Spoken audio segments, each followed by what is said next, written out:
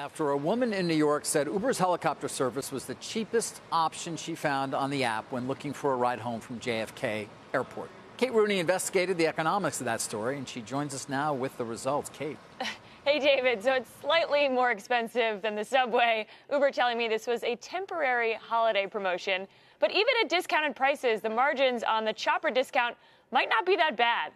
By one commercial pilot's estimates, it cost $300 per hour when you amortize the cost of owning or leasing a 6-seat Chopper.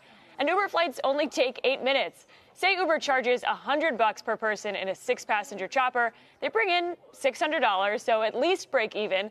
Stanford professor Robert Siegel telling me Uber may be taking a page out of the airline's playbook. Instead of having an empty seat, they sell it at a discount. And even if it did lose money, Uber is no stranger to loss leaders. That was the strategy. With ride-hailing, it offered discounts to grow quickly and benefited from economies of scale. But investors, of course, are now focused on profitability now that Uber is public. Guys?